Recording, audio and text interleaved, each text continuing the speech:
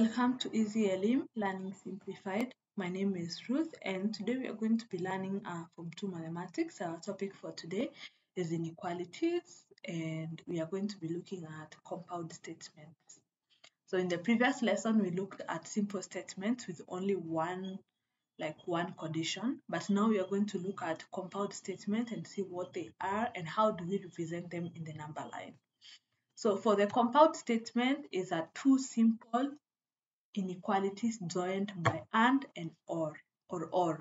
So for example, if you have x is greater or equals to 3 and x is that is x is less or equals to 3 and x is greater than -3.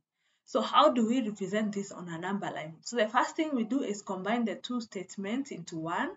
So what we do, we put x at the center. I like putting the x at the center, and then you make these two signs. The first sign tells us x is greater, the second one is less than. So you go back to your question.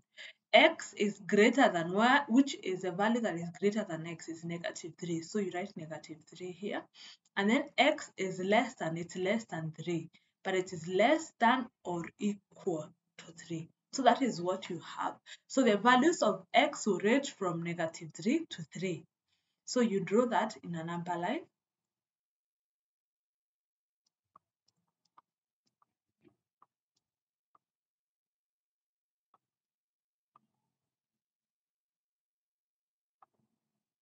So we said x is greater than -3, so it starts from here.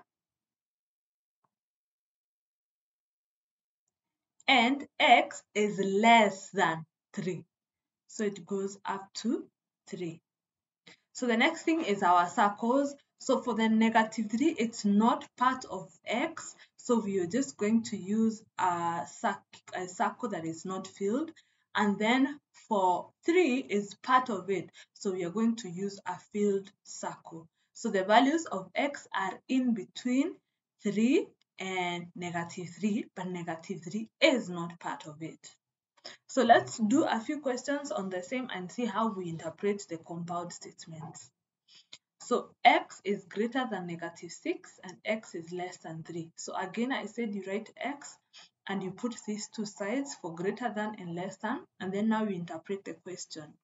X is greater than, in our statement we said x is greater than -6, so you write -6 here, and x is less than 3. So the values of x range from -6 to 3. So we draw that in a number line.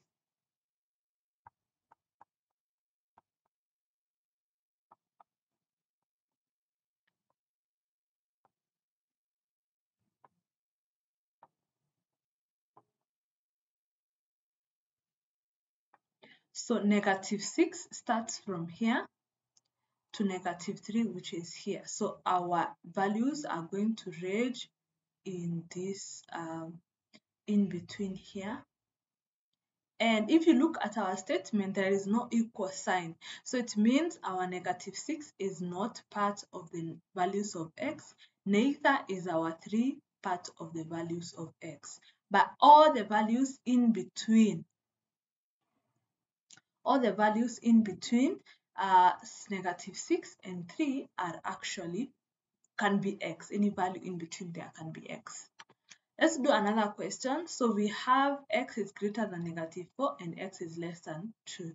So we will combine that by doing this. So x is greater, it's here, is greater than -4, and x is less or equal to 2. So our values will range from -4 to 2. So you draw a number line.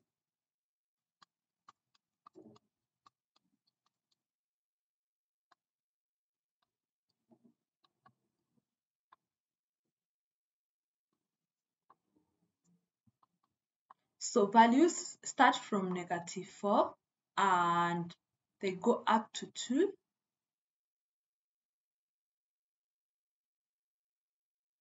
And for -4 does not form part of x, so we are going to draw a circle but is not filled. And then for 2, because there is an equal sign, it has a shaded. Now we shade it because it's part of the values of x. So the values of x will range from any number above -4 and below 2. basically, or in between. And then now we have decimal places. So this is x is less than 0.5 and x is greater than 0. So we do that what we did before x, we draw these two signs. So x is greater than 0, but x is less than 0.5. So we draw that, but now we can use decimals. So you can have 0.5, 1, 1.5.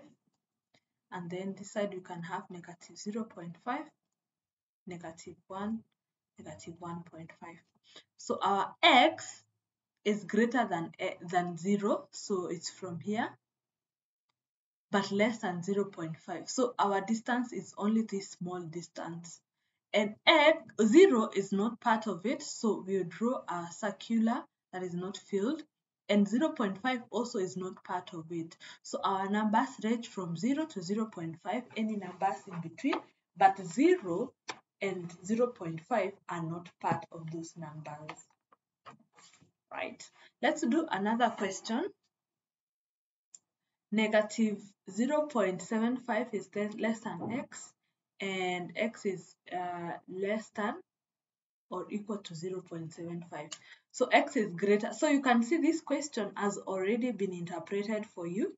So the values of x are going to range from, you can go ahead and you notice that if you compare what you are doing before, is basically what has already been done for you. X is greater than 0.75, negative 0.75, and is less than or equals to 0.75. So we will need that. So let's make our decimals to be even smaller.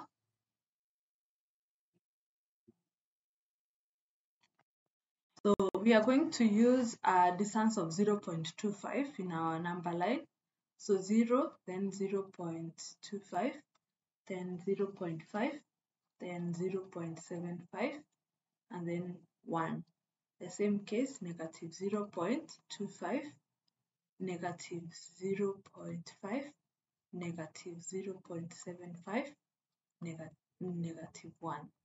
So our values, x is greater than 0.75, so it's here, and it's less than or equals to 0.75, so it comes up to here. Sure, yours is a straight line. So 0.75 is part of the numbers values of x, but negative 0.75 is not, so we leave it open. So all the values of x will range between 0.75 and negative 0.75, of course excluding negative 0.75.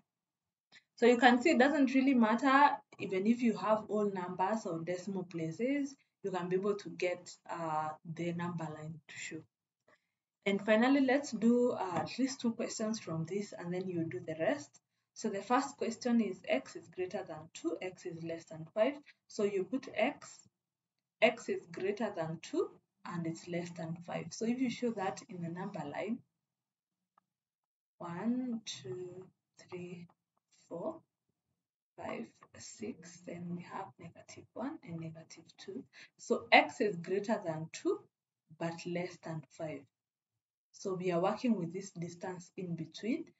So none of them are part of x, so we are going to fill them with circles that are not filled. So the value of x is in between 2 and 5, but not 2 and not 5. And then we can do negative ones. We can do this question, and then you do the rest. So we draw x like this. So x is greater or equals to negative 3.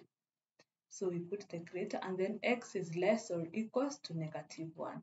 So you draw that.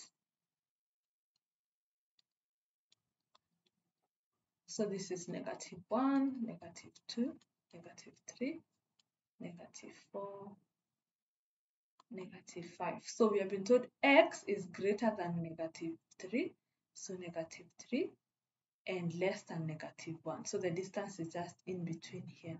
So negative 3 is part of x. X can be negative 3, and x also can be negative 1 because you can see the equal sign. So x can be any values between negative 3 and negative 1.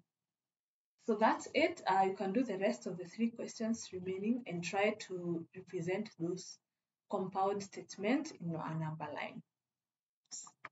So you can also get more revision questions in the app and more notes on the same. See you in the next lesson.